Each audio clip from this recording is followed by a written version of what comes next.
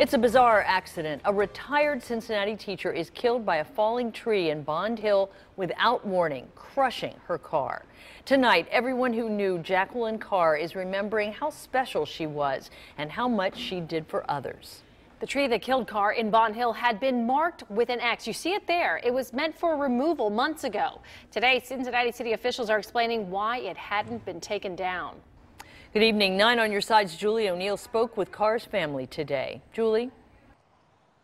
Carol, I'm here on Reading Road at Berkeley, very busy tonight at the scene of this horrible accident. You see behind me the cross where the tree once stood with flowers around it, where Jackie Carr's life ended so tragically.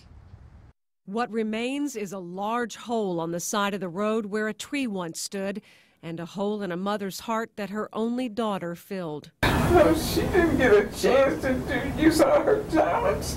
Beatrice Jenkins surrounded by family in her Springfield Township living room, everyone weighing in on how everyone admired 65-year-old Jackie Carr. She was always willing to help somebody. Chuck Jenkins says his big sister poured her heart into her students. 30 years with Cincinnati Public, teaching music, touching lives.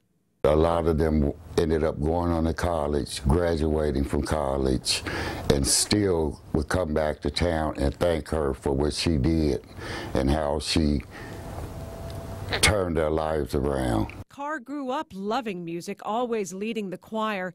She was headed back to church Sunday when this tree came crashing down on her. No one is losing faith in God. No one is questioning God. But the family does want some answers as to how this happened.